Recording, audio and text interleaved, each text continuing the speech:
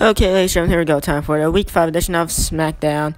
And man, do we have an action-packed show for you here tonight, as I'm gonna quickly run down the match card as what I think I always do. I probably might have missed the part of me run down the match card on like some episodes of Universe Mode, but anyway, here we go. As the first matchup here tonight, the one they're gonna see right now, got the winner advances for the SmackDown Tag Team titles for their own team. So we got Triple H representing DX between himself and Shawn Michaels. Now, for DX's last matches, which were happened their last two matches, Shawn Michaels had basically done all the work, of course, with Triple H in the first matchup. Abandoned Shawn Michaels, and Shawn Michaels still beat Rhino and Heath Slater once Triple H abandoned him. And then, of course, last week we had Young Bucks take on DX, in which Shawn Michaels did not tag in Triple H at all, and Shawn Michaels pinned, I believe, Nick Jackson with a pedigree right in front of Triple H's face. So that's a nice storyline to advance to here. But now, if Triple H could be able to win this matchup, then of course DX, they advance to the SmackDown tag title thing we're having. Nick Jackson will be representing himself and Matt Jackson as the Young Bucks, and Heath Slater representing himself and Rhino as his own tag team with Rhino and Heath Slater. So now, of course, whichever man wins this matchup makes their team be inside the SmackDown tag title matchup at SmackDown exclusive pay-per-view. No Surrender, which of course after ECW's exclusive pay-per-view, Barely Legal, which of course is going to be the next episode of Universe Mode, probably coming out tomorrow. So that will basically be it. And so, for example, if, let's say an unlikely one, let's say if Heath Slater wins this matchup, then of course Rhino and Slater, they'll face off against whoever wins the number one contenders matchup on the Week 6 edition of SmackDown, which is next week, and it'll be between the Young Bucks and DX, as their two members, of course, did not win the matchup. So let's say that's the case. That could be an example. Well, it is an example, but that could either be the case tonight. Of course, if Heath Slater does wins one, or blah blah blah, stuff like that. You guys get the idea. That took a way long time to explain. I was gonna say a bloody long time, but no, I'm not British. I wish I was. That'd be cool. Anyway, so next matchup, the second matchup, of course, a match that we have had many times here. We got Cesaro and Kota taking on Samoa Joe and Seth Rollins as Triple H, monsters that like handle pins Heath Slater.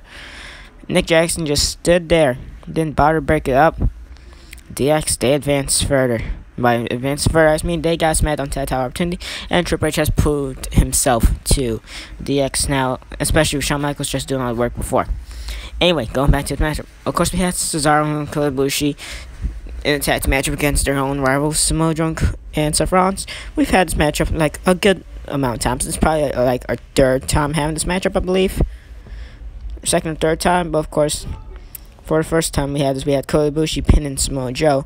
Of course, Samoa Joe and Cesaro are rivals. Kota Ibushi and Seth Rollins are rivals. So let's see how it works out here tonight.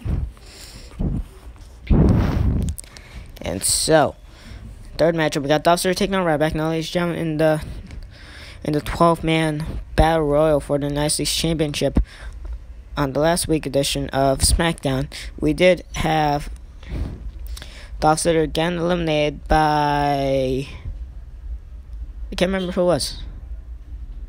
I think it was Ryback. I can't remember if it was Ryback or not. I know it wasn't Kevin Owens.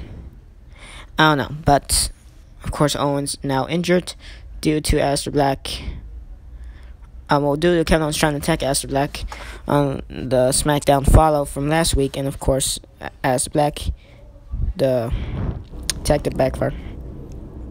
Okay, yeah. Anyway, as I was saying, sorry I got interrupted, which is why there was probably like a quick, voiceover cut or something. I did get interrupted, which is why I'm like adding more audio into this. Right. Anyway, what was I saying? Anyway, Dolph Ziggler did eliminate Ryback from the Battle Royal, even though Ziggler got eliminated before Ryback. But Ziggler did dropkick Ryback as Ryback was on the ring apron, which made Ryback get eliminated from the ring apron, but not eliminated by anyone actually still in the matchup, but by Dolph Ziggler. Now, of course, Dolph Ziggler is a face, Ryback is a heel, so of course this was a heel antic by Ziggler, but, in week 3? Week 4. Week 3. Yeah, week 3. I was right. Week 3 of SmackDown, we did have Dolph versus Ryback in the main event, in which Ziggler did put up a great fight, but in the end, Ryback did win. And then after the matchup, Kevin Owens did attack Dolph Ziggler. Since like the Kevin Owens and Dolph Ziggler thing was inside like whole time rivalry that was planned ahead, but of course, stuff happened. Now, of course, you guys all know that these are CPU simulated matches, and all the matches I do are not actually on the actual booking career mode. It's actually on exhibition mode because I do not have the pro license. I am gonna probably get the pro license. I don't know. I need permission to use money on this iPhone, so I could get the pro license. I need permission to do that. I have not gotten permission yet, but let's see. I could probably get pro license though. I swear this is like the second time I've gotten interrupted while recording this. Okay, I'm just gonna like keep cutting it out and keep adding new audio clips, which is why there's gonna be like very short moments of silence. Oh my god. Cause currently there's like noise happening in the background. So like every time someone comes into my room, I'm just gonna like quickly cut out the audio because they're gonna think I'm talking to myself even though I'm recording this video, and so they're gonna say I'm weird and stuff even though I'm not. Yeah. This has become a humongous pain. Anyway, what the hell was I saying? I don't really know anymore. I really know. Seriously, what I was saying. Anyway, about the Kevin Owens Dolph Ziggler thing. I had like the whole Kevin Owens Dolph Ziggler rivalry planned out. Of course, in exhibition mode, you can't really get injured. Well, you couldn't get injured in the matchup, but of course, it's not going to impact the wrestler throughout more matches and stuff like that. Which is why, of course, if it was on the actual career mode, Kevin Owens will actually be out and stuff. But this is on exhibition mode, where I could set up any amount of weeks that I want Kevin Owens to be out.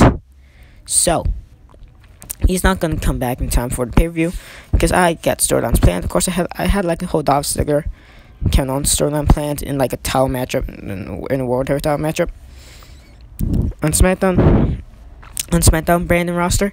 I had like a whole plan of that. I already had plans up until the No Surrender pay-per-view for them to like have a matchup for a title and stuff like that, along with 2 other men, in which I'm not gonna announce, but you guys are gonna realize who they are on the SmackDown Fallout when SmackDown General Manager Jim Cornette actually does announce the No Surrender main event. So yes, you guys will realize after this episode of SmackDown, when I do the Fallout, which is probably going to be in an hour or 2 hour differential, since I do not have it record currently at the time, the Fallout. And I already have everything planned down. I have everything planned out. But I do not have the Fallout recorded yet. So that'll be in like an hour or 2 hour differential, since I'm just too lazy to redo Fallouts. And the Fallouts are like, like under a minute. SmackDown, Raw, and Easter Fallouts are like under a minute. I don't do pay-per-view Fallouts. For example, Raw's or Olympic pay-per-view that not have a Fallout. ECW is Paralegal pay-per-view, which can be the next episode of Humorous Mode. It's not gonna have Fallout. And SmackDown's No Surrender pay-per-view after week 6 of SmackDown is also not gonna have a Fallout. Pay-per-views just don't have Fallouts because I could develop storylines from Raw, SmackDown, ECW. Well, of course, I could develop more storylines because I have more quicker time by doing pay-per-view Fallouts. But no, I am not going to do it. Also, I already have like things planned up until the live from the MSG event, which is not a pay-per-view, I guess. Well, it is, but like I won't like treat like 2015, in which where it was like a live from the WWE Network live event. I'm not gonna be doing a live stream for that though, because if I did do it and stuff, I'll have to like have the whole thing pre-record, so it could like quickly jump to the other matchup. Also, because I just don't do live streams. Yeah. Anyway, I do have things planned out very, very far. And by very far, I just mean up to like after week 8. The whole life from the MSG thing, 2015, WWE style.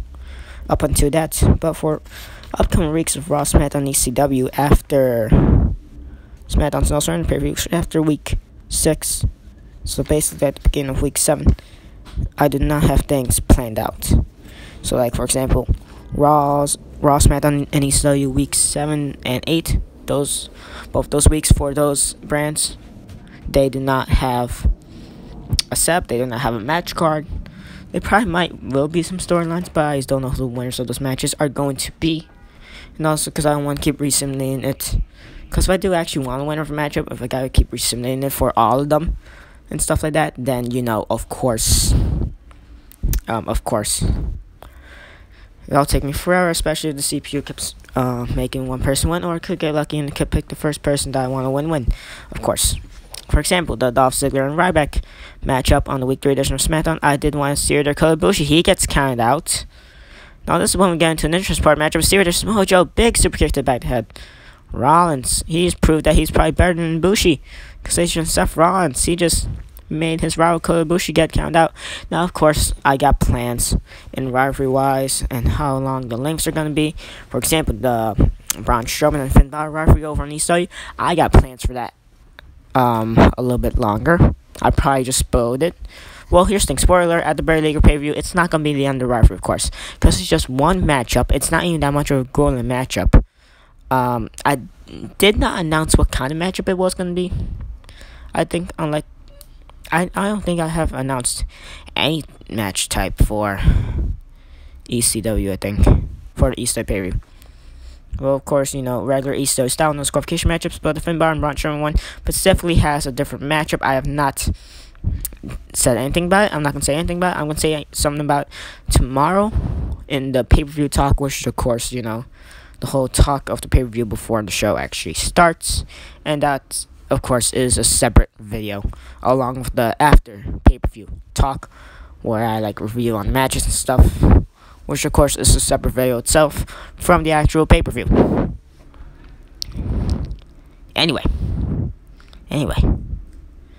Okay, but going back to the Dolph Ziggler, and I'm not commentating on the action for this matchup because I'm gonna plan doing separate videos in which I do actually talk about what's happening, what storylines planned and stuff. But it's really just a bad habit of me wanting to explain the storylines, especially if you guys are new, and especially so you guys won't make stupid comments saying about, oh, why is Kevin Owens not in your shows or something like that, So, which is why I really kind of keep re-announcing the same stuff. Now, of course, you guys actually do watch the videos and stuff, which I highly doubt, but of course you guys still do, and the development storylines and stuff. Well, at least especially if you know some of them, that'll still come in handy and stuff. But if you just don't want me to keep repeating the whole storylines for each episode of Raw SmackDown Eastern, for example, I'll keep explaining why we got John Cena and Chris Hero rivalry over here on SmackDown. And of how I would say, because Chris Hero wants to prove this to John Cena and something like that. Which, to be fair, is actually a thing. But, I keep explaining that for, every week SmackDown. And that rivalry has been, it started at, week 2? Week 2, I believe. So, yeah. See there, Rollins nails the dropkick off the top rope into a pin onto Cesaro. Can Rollins be able to eliminate 2 people here in the nation? Yes, he does. Now, of course, this was a regular tag match, but this was not originally an elimination tag match. It wasn't.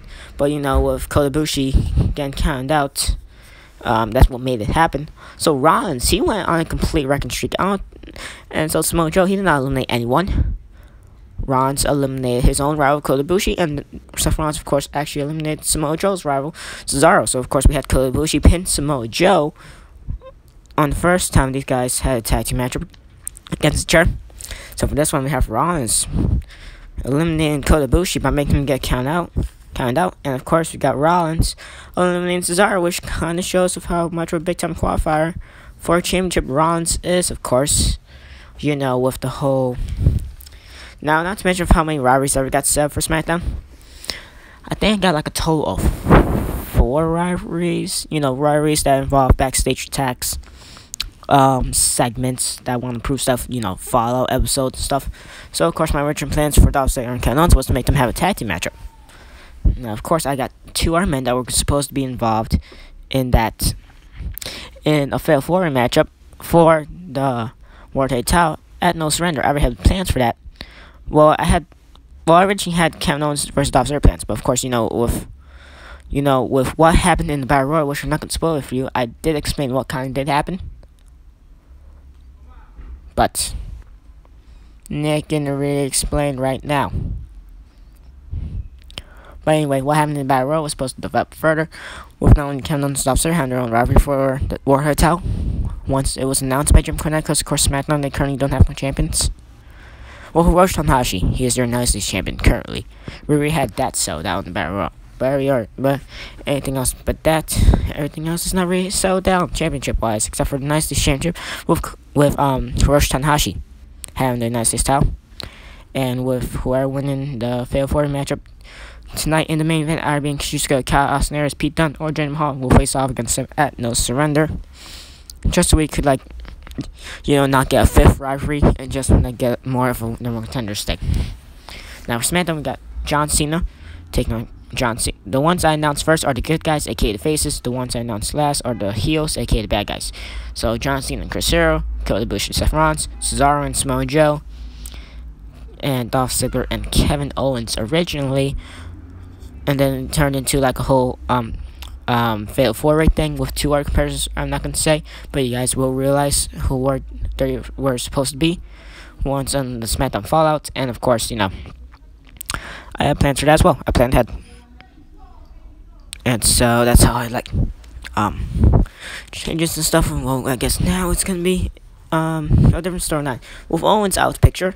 But now, of course, I have developed a new storyline with Aleister Black attacking Kevin Owens backstage. Well, Kevin Owens trying to attack Aleister Black backstage, then Black retaliating and him smashing Owens through gas, which makes Kevin Owens injured, has injured ribs and stuff like that, which now makes me develop into a different style storyline. But I do have plans for Owens in the future, but I don't have set up or anything like that in pay-per-view or date-wise. But a specific event that's probably a little bit far away and stuff like that. I don't know. Or I could make it happen a little bit early. And of course, I'm just going to announce the other matchup we're going to have, which is next after this. The number one contenders Fatal 4 matchup for the nicest championship. That's going to be in the main event. Next matchup, Bray Wyatt versus Aleister Black. That should be an eerie matchup. Anyway, so I'm going to go back to the action. I had no idea how long that took me to explain all these storyline stuff. I really do apologize if I got you guys getting bored and stuff. Anyway, time to call the action. Ziggler. He nails a shooting star press. I was about to say moonsault for a second, but no. Shooting star press. I believe he fell through a steel. I believe he fell through a steel step. Ziggler to kick up, and the show off is on fire. Ryback, he's struggling here now. Of course, this looks different. Of course, Ryback showing an impressive showing against Dolph Ziggler in the Week 3 edition of SmackDown. Now, Ziggler, he's retaliating here. He's really being more impressive than Ryback. Now, of course, Ziggler was impressive by having the resiliency to kick out and get out submissions multiple times against Ryback, especially since Ryback absolutely demolished him throughout the matchup. And Ziggler didn't really get it. And, well, he got in a good amount of offense, but Ryback got in, I would say, 70% of the offense. Ziggler got about 30% or 60 to 40%, in which where Ryback did have the amount of offense longer and did more power moves than Ziggler. But Ziggler he did have a whole lot of resiliency to kick out, break out submission stuff, get rope breaks, and just be able to just fight back against Dolph Ziggler. I mean, Dolph Ziggler be able to fight against Dolph Ziggler. Wow, Dolph Ziggler, I can't talk. Dolph Ziggler to be able to fight off and fight back against Ryback. Week 3 edition SmackDown. Now for this one, we're getting a different side of Ziggler here, in which we've got Ziggler taking the role against Ryback. See right there, Ryback, he takes Ziggler down to the ring apron, and now the big guy, Ryback, he's gonna try to get some momentum now. Let's see right there, Ziggler's gonna shove him down, and Ryback just gonna simply kick Ziggler in the knee or shin, and Ziggler takes a nasty fall, stomach first to the outside. And now they shouldn't have belief. Ryback, he's angry now. The big guy is hungry, and he's gonna hunt his Ziggler. Ziggler doesn't care. The show off of a clothesline straight out of the gate, trying to do a hurricane probably, and Ziggler, no, gorilla press slam by Ryback. Ryback, of course, has more strength. He's a brawler. Ziggler's somewhat of a technician, and I'll guess a high flyer. He does have great ability, but not really that much of a high flyer compared to the Sin Caras, the Rey Mysterios, and stuff like that. See right there, Ziggler on the count of 7, while Ryback, he's on the count of 6. Ryback's gonna get back to the ring. Imagine if Ziggler gets counted out here on the count of 8. That'll be heartbreaking right here. If Dolph Ziggler has come so close, but yet so far. On the count of 9, can Ryback be able to win this? No. Ziggler gets back inside the ring. Now Dolph Ziggler just trying to fight back. Now this is looking more like Week 3, with Ryback just simply kicking down Ziggler. Ziggler simply falling. Now Ziggler, yes, frog splash down Ziggler. He's not gonna give up. Seeing in the Week 3 edition of SmackDown, in which Ziggler, he just just didn't give up here. Ziggler there nails the kick up to the back the head of Ryback. Nice move from Ziggler. Now Ryback tasting his own blood. His blood, well, it's not necessarily down his mouth, but his blood are down. The blood of his is now down into his eyes. Here comes Dolph. They're going to jump off top rope, misses the clothesline, and that is now crucial. Give Ryback a little bit of offense. He's going to be able to capitalize, but now with a submission, that's a clear rope break. And I think that's a crucial point in the matchup for Ryback now. As much as it's probably very difficult to say that, Ziggler nails the clothesline. Off top rope is the rope break, though. Referee didn't call a rope break, though, as Ryback just kicked out after like 1 second. Should have been a rope break, but no, it was not necessarily a 1 count, but not being called for a rope break, but also not being called for 1 count. Ziggler nails the clothesline from the back head, the leaping clothesline for Ziggler. That can knock Ryback out cold, and yes, it does. Ryback has actually been knocked out cold for 3 seconds as Dolph picks up the victory. Impressive showing from the show-off. As we now go into, well, about to be an impressive striking performance from Aleister Black, to say the least. Of course, this man, greatly, highly talented. Now, of course, we could change his name to Tommy End, which is what his independent name in the indie circuit was, like P.W.G. and stuff like that. We could change it back to Tommy End, but I actually really like Aleister Black. As a better name, of course, Aleister Black. Great superstar currently in NXT. But now imagine this matchup in real life, though. If Aleister Black ever gets caught up to the main roster. Imagine this matchup, that'd be great. Imagine Aleister Black and the Wyatt family. Of course, I've seen some numerous modes having Aleister Black in our Sanity or the Wyatt family. I'm lying. The Sandy one, I've kind of lied. I haven't seen any original mode about that one yet. But Aleister Black and Wyatt family, yep, have seen some numerous modes for that. Not gonna lie, I like the idea. See right there, Aleister Black, he's gonna miss the moonsault. It's now Bray Wyatt. Now, of course, the Wyatt family, they are split up. Eric Rowan and Luke Harper and Braun Strowman, they're over in ECW, but of course Strowman has his own thing going on. Luke Harper and Eric Rowan, they did lose in the first matchup, the first ever matchup on ECW, as it was against Abyss and Matt Morgan, and it was for the Hardcore Tag Team Championships. And they did lose the matchup, and they have not made an appearance since, I believe. So they're a little bit down in the drains. Of course, Braun Strowman, he's going to have a blood feud with Finn Balor. That's going to stretch further and over barely legal. So, of course, whoever wins the matchup, that's not going to be the end of the rivalry, to be fair. It really is not going to be the end of the rivalry. I have plans for that. I can't spoil it for you, but whatever. Because you guys are not going to know any match types or any of our further storylines. You guys will just know that it's going to continue. Anyway, focusing our attention back to SmackDown. See right now, Bray Wyatt with furious strikes. And now Aleister Black, his striking combo. Multiple striking combos and multiple kick combos that he calls to pull off. As well, of course, greatly high talented wrestlers. See, they're probably going to do some sort of deadly maneuver, of course, onto the ladder to Bray Wyatt. Why he's going to counter a spinebuster. See right there, and Aleister Black. Back suplex powerbomb. Only a 1 count, surprisingly. I at least thought that was going to be a 2. Aleister Black having the momentum here. Kick straight to the back of Bray Wyatt. See right there, German suplex into a roll up. Nicely done by Black, and that will pick up the victory. Bray Wyatt has to be frustrated. Most definitely, because he did get eliminated as theater. No German suplex, just a good measure after the matchup from Aleister Black. Bray Wyatt did get eliminated from the Battle Royal, I believe. Was Bray Wyatt in the Battle Royal? Yeah, he was. Which Wyatt had this matchup set up, right? I forgot. So, yeah. That was impressive showing from Aleister Black. Of course, a great striking combo between those two men. They did have like a little bit of a strike fest on top of the ladder. Well, on top of the broken ladder for a while, which was actually kind of cool. I really like that. Anyway, here we go. Your main event, which is, if you check the time right now in the video, so it won't be spoiled for you, and so you guys won't say, oh, why are you telling me the length of the time, blah, blah, blah, whatever, live with it. 10-minute matchup. Well, 9 minutes and 59-second matchup, but technically, 10 minutes, because YouTube will probably add in 1 or 2 more seconds also, so that's the full gallery once it shows and stuff like that. Anyway, the contenders matchup, fail for the matchup for the United States Championship. To see who becomes the contender for the United States Championship. Kazuchika, Kota, airies, Pete Dunne, and Jinder Mahal. Those 4 specifically have been picked out as they were in the Battle Royal. Now, of course, the last 2 men who were in the Battle Royal, who were in the 12-man Battle Royal for the United States Championship last week on the week 4 edition of SmackDown, it actually was the 2 only Japanese wrestlers, like the 2 only wrestlers from New Japan Pro Wrestling. And that was Kazuchika Okada and Hiroshi Tanahashi, epically enough. And they had like a little bit of a short bout.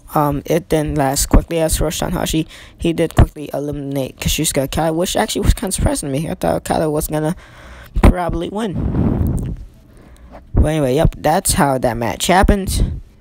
Well, that's how like the whole 12-man battle happened. Of course, Hiroshi Tanahashi, United States champion, heading into the No Surrender pay-per-view, which of course is after the week 6 edition of Raw, ECW, and SmackDown. Of course, SmackDown, the last episode on the week. Raw, the first one. Of course, ECW is in the middle. And of course, and I'm actually gonna add in another show that's gonna be interpromotional between SmackDown, ECW, and Raw. I'm not gonna say the name of it. Not gonna even say the color it's gonna be represented by. Of course, ECW is represented by black or purple, I guess you would say. SmackDown, of course, represents blue. Raw, of course, represents red. I don't really know what ECW represents. Gray, black, purple. I don't know. Probably black. Where? I really don't know. And another show, I'm not gonna say the color that's gonna represent. You know, Pacific brand colors, just to make it like more colorful and stuff. Just make it more cooler, I guess. So, yeah, I was gonna say something else. Never mind. Anyway, time to go into the matchup now. As you see right there, mobile submission being made, halfway like crab by Pete Dunne. Also with Okada doing the armbar straight to Jinder Mahal now. Can he steal victory? Can he be able to defeat Pete Dunne here? No, he will not. But of course he won't, because if you guys remember the time, 10 minutes and pass by fast. Jinder Mahal nails spear or a takedown style move on to Pete Dunne. And see there, Austin there's nails leaping DT right into the extinguisher, I believe. I don't know. I didn't get a chance to fully see it. I also don't remember what happened in the row. I didn't get a chance to fully see it. I was paying attention. I was paying attention to what was happening on the upper part of the screen. Okada, he did take a nasty bump though. As you see right there, Austin Aries, he's probably the most momentum-driven man, as he has probably did most likely the most damage against. And the other man, see right there, Pete Dunne nails the drop kick on the side of the screen. We got Pete Dunne, Jinder Mahal, they're facing off against the chair. Now Okada. Now this is gonna be like for 5 seconds. Will Okada just standing here? I remember this part. And spoiler, Okada's not gonna jump off the top rope. He's not. Bingo. There we go. Going back into this match. I see right there. He's going to try to do a dropkick at that, but no. Nails spin fist. Spin punch, discus form, whatever you want to call it. Straight to bad head of Jinder Mahal to break up the whole cam clutch smash move he had on Pete Dunne, if I remember correctly. My bad. I really am not paying attention as much. Because I got like a whole voice audio bar here, and it's blocking out basically like, I don't know, 40% of the screen, which is annoying. Okada now, he almost stole the victory against Austin Aries. I see her there, Jinder Mahal not going to use the flaming table. Well, until now, and no, Pete Dunne from under. Of course, Pete Dunne, probably the most dangerous man in this matchup. Great striking ability. Imagine a matchup between him and Pete Dunne. I mean, oh my god, so many bloopers. So many botches. Oh my god. So many botches in this matchup with how I'm talking here. No, not Pete Dunne against Pete Dunne. Imagine the great striking contest between Pete Dunne and Aleister Black here. Of course, it could be in SmackDown. Well, no, it could be in SmackDown. It is going to be in SmackDown if we ever do have the matchup. Which, now to think about it, we probably could. We probably are. That's going to be highly anticipated, I bet. Now, of course, I do know, I am aware that this is a bad Pete Dunne. Now, of course, I like the bear, like 2-3 years ago, when Brooklyn Revolution gave you the freedom to like choose any career mode you wanted for any brand. I see there, what humongous explosion! Every man has probably died. Look at Pete Dunne on the side. Half of his head's being covered up by the other side of the screen, which is basically where the steel guardrail / barricade is located. Jinder Mahal probably dead as well. I'm kidding. And now I see right there, Pete Dunne, he's playing possum. And he falls back dead. Okay, Jinder Mahal, he came back from the dead. Pete Dunne is also back from the dead. Anyway, so the new update, well, not the new update, but like where they changed to Brooklyn Revolution and the whole career mode thing, where you now can only play with Federation online. Of course, unless you had a pro license. I liked the better back then when you didn't need to have a pro license, just so you could use like any brand you wanted. Of course, with the exception of wrestling school in Hollywood. But I forgot how you do something in the book relation career mode to run over wrestling school. I forgot what you do for that. I forgot. There was like something specifically you had to do, like quit a career mode while you're creating a character or something like that. I can't fully remember anymore. I don't think it still works though. Anyway, I like that better. I like the better. And of course, like I said, I don't have a pro license. Now, this is probably the initial attire. Now, of course, it also has the initial moveset that I have for Pete Dunne. It's just a face scan. The way the face looks, I couldn't find a good face model on Federation Online, and I tried to get William Regal, but of course, I probably do have plans to have William Regal in the Seniors mode in the future. Or like someone with a similar face to William Regal. But Adam Bradbury in Federation Online, I did use him to create someone else that's not debuted in Seniors mode yet, but is. Anyway, going back to the action, here's the sear there. Snares, nail, snap, suplex, then German Hall counters with a backward snap mirror, sear there. Kota can't make Pete Dunne tap out here. Is Dunne gonna tap out to the figure four? Was see right there, Mahal. He could tap out to hurt so like that. Sounded gibberish. I taught complete gibberish, aka nothing. This is not some really good voiceover here. I know this is gonna be like 34-minute lengthy video. See right there, nice small package counter by Jim Mahal. Now counter to Austin Aries. That was an even better count. Both men get 1 count each. They haven't had their little time matchup here. Same like with Kota and Pete Dunne. Cause you just got Kota and Pete Dunne in the 1-1 matchup. That would be hard hitting as well. Austin Aries, Pete Dunne. That would be great. Pete Dunne versus Jim Mahal. That's also great. Yay, we're having 3-for-1 special here. Well, of course, the 1-on-1 matchup side of it will be way better. But still, as Cedar Pete Dunne nails the power bomb out to Jim Mahal, lands him on top of Austin Aries. Okada able to be breaking up there. Nails the DDT as soon as Mahal is going to try to pin Aries, and Aries, he's going to break up the count. What a matchup this has been. Nice bulldog from Austin Aries. A double, the greatest man to ever live. Austin Aries, imagine if he becomes the greatest man to ever hold the United States Championship. Of course, if he does defeat Hiroshi Tanahashi at the No Surrender period. And of course, that's even if he can win this matchup. Imagine if Jim Mahal wins the United States title. Of course, if he wins this number contenders matchup as well.